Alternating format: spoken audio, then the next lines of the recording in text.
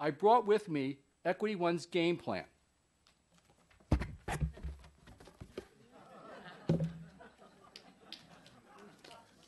Equity One, Mike, you did a good job. You bought everything you could. You bought money for the land, and you got the titles. Congratulations. You bought the PR firm that was hassling people at the Giant.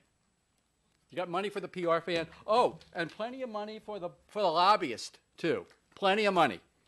The lobbyists did a good job. The one thing it couldn't buy was the support of the community, because it didn't deliver a plan that was consistent with the values of the community. They have to earn it, and they didn't give us a plan that was consistent with the value of the community. There's misleading things in here. It promised us that it would be consistent with the history of the area and strengthen the sense of place. But what does it do? It destroys a library. It gives us 10-story buildings. It adds to the traffic.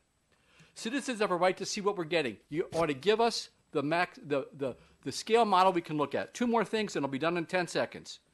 The plan is bait and switch. Tell the Planning Commission and the Planning Board, if you're going to promise us staying consistent with the theme of the neighborhood, do it. Out goes the 10-story buildings and back in to the library. By the way, part of their theme, we want red ones, not green ones. Small is bad for their view.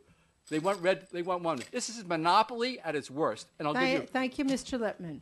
We definitely understand what you're telling us.